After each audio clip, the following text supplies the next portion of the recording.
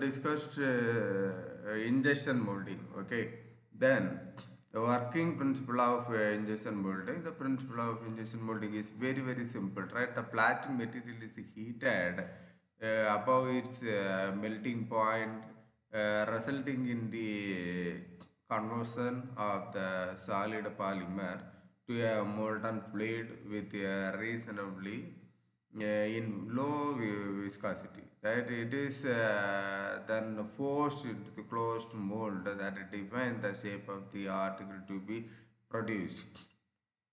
Clamping, injection, welling, cooling, mold opening, and removal of products. Types of injection molding. We have various types of injection molding. First one is tube molding. Second one is die casting. Third one is gas assisted injection molding. Fourth one is liquid silicon rubber injection molding. And then metal injection molding and micro injection molding and reaction injection molding.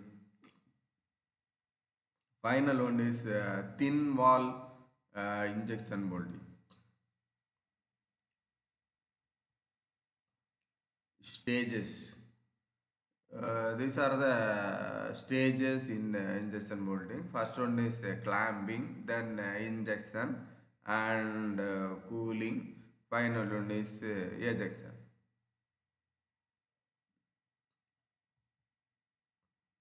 Product. For which type of product we can make by using this method? We can make plastic bottles, lids and caps, toys, and computers, kitchenware, electronic housings, and electronic switches, and plastic furnitures. These are the various products we can make by using this method. What are the advantages by using this method? First one is precision. It will be high, the product will be very high precision and heat repeatability and low cost per part. The cost will be very low and fast. We can make this product very fastly.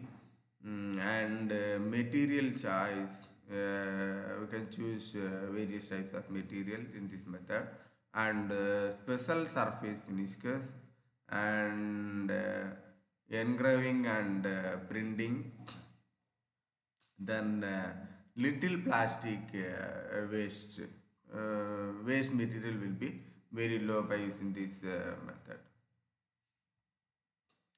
Disadvantages: high initial cost. The investment cost will be very high and initial at time and large part size limitations. Careful design needed. These are the disadvantages of this process. Blow molding. Blow molding is the forming of a hollow object by inflating or blowing a thermocouple molten tube called a parison in the shape of a mold cavity. This process consists of extruding or dropping a parison on which a female mold hall are closed. The female mold halls contain the shape of the product to be produced.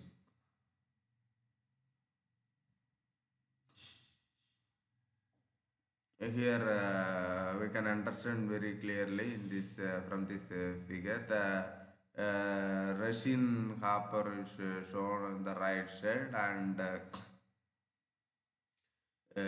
left side programming accumulator head and mold, blow up in strand, right? Extruder. The raw material is passed through this hopper, and the extruder is transforming from hopper to accumulator, and the material is mold by using some heating unit. Okay, finally, if we are injecting, finally we can get fine shape.